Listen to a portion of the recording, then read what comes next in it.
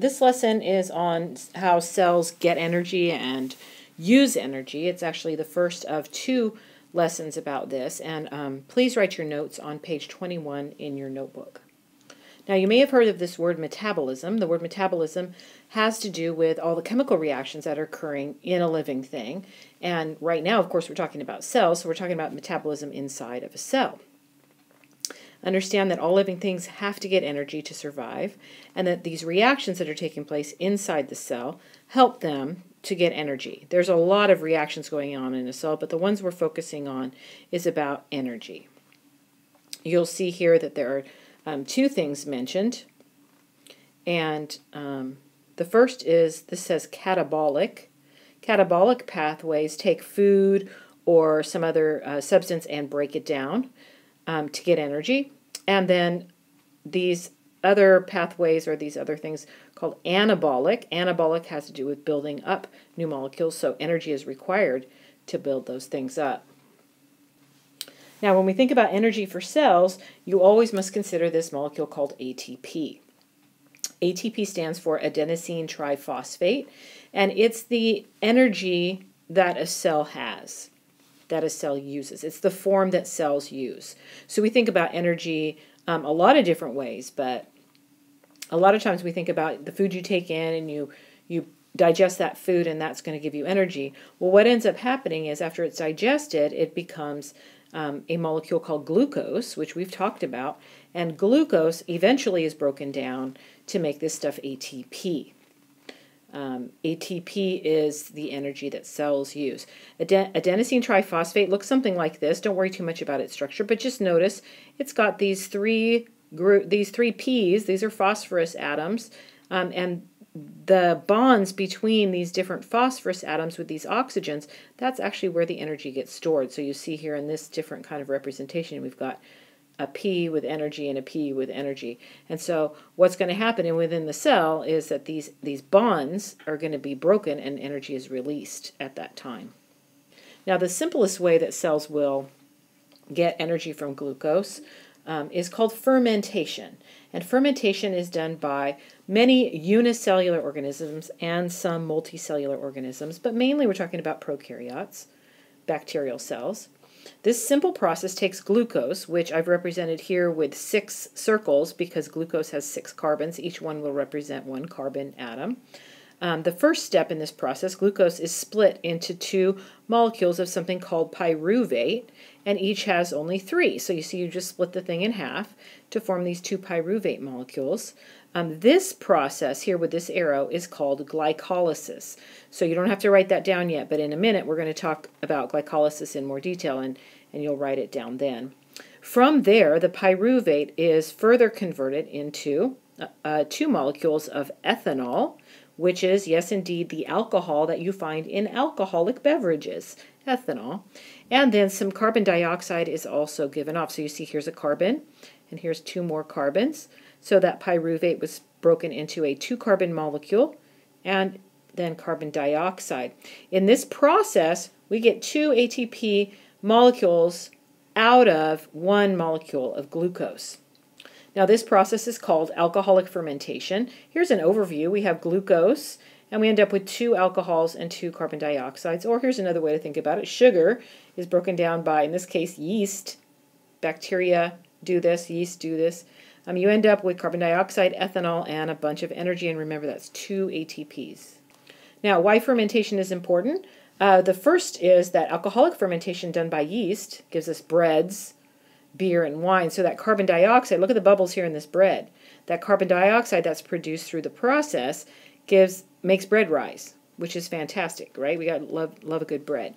And then the alcohol that's produced by some yeast gives us beer and wine. That's the process that produces that. Here are the yeast that do that, by the way. This is a microscope image of that.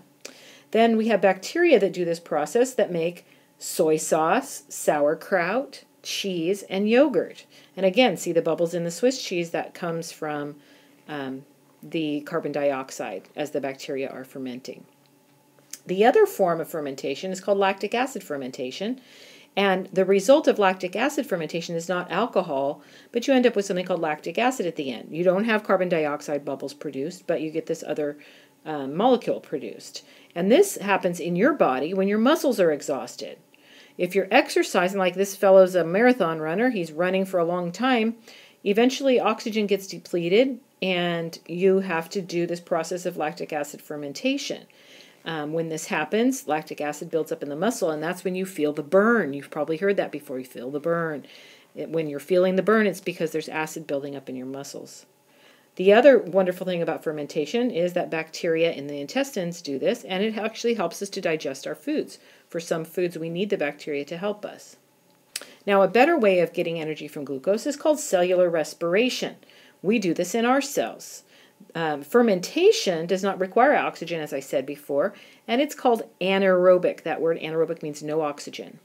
But when cells use oxygen, it's more efficient, and it gives us a lot more ATP for every glucose molecule. But it requires oxygen. So you see here you have food plus oxygen, you get a lot of energy, and then you make carbon dioxide as well, which of course we breathe out. Animal and plant cells use oxygen. We call this aerobic. That means with oxygen. So here's an overview of the process. We have glucose plus oxygen, 6 of them. You get 6 carbon dioxides out, you get 6 water molecules, and a bunch of ATP energy. Now there are 3 steps to cellular respiration. The first step is glycolysis, which I mentioned a minute ago. It takes place in the cytoplasm of the cell. It's similar to fermentation. We have glucose, here's 6 carbon glucose split into 2 pyruvate molecules. It yields 2 ATP. In other words, you get 2 ATP out. 2 are used up in the process. 4 are produced. So we have glycolysis. With oxygen, it leads to cellular respiration. Without oxygen, fermentation. The second step of cellular respiration is called the Krebs cycle, or it's also called the citric acid cycle. This takes place in the mitochondria. Okay, we talked about the mitochondria provide energy. This is how they do it. Okay, it takes place inside the empty spaces in here in the mitochondria. So it's got this folded up membrane in the in-between spaces. It's called the matrix of the mitochondria. There are many steps involved which you don't have to learn. Notice there's a whole bunch of words in this cycle here. You don't have to know those. But along the way, the pyruvate is converted many times into different molecules. Carbon dioxide is given off, and you end up using 2 ATP but gaining 4. Okay, so here you get 2 ATP out of the process of cell respiration. 6 carbon dioxide molecules are produced. In the final step of cellular respiration, it's called electron transport. It's a very complicated process. You're not going to have to learn the whole process. Just know it takes place on the membrane inside the mitochondria, which is called the cristae. Okay, so all this folded up membrane on the inside here, that's where this is taking place, right on the membrane on the inside. In this last step, up to 32 ATP can be produced. This is the oxygen requiring step, so oxygen goes in, and then you get out a whole load of ATP. So think about 1 molecule of glucose. If you are a bacteria or a yeast cell, you get 2 ATP every time you gobble up a glucose. But if you are a eukaryotic cell, like an animal cell or a plant cell, and you have 1 molecule of glucose, you're going to get possibly 36 ATP for every glucose molecule. Much more efficient, much more energy coming out. So here's a nice overview of the whole thing. We have glucose entering glycolysis. You get 2 ATP out. It's split into 2 pyruvate molecules and enters the Krebs cycle, in which we get 2 more ATP out. And then finally, it enters the electron transport chain, in which water and carbon dioxide are given off. Actually, carbon dioxide is given off during the Krebs cycle. And then we get 32 ATP out of that electron transport. Here's another overview just to help. You take 1 glucose molecule, split into 2 pyruvate, you get 2 ATP. With oxygen, aerobic respiration, you end up 34 more ATP for a total of 36. Without oxygen, you enter fermentation. Lactic acid fermentation or lactate fermentation, like in your muscles, or alcoholic fermentation, where you get carbon dioxide out and alcohol out. This is done by yeast. It says here plants, and we talked about bacteria.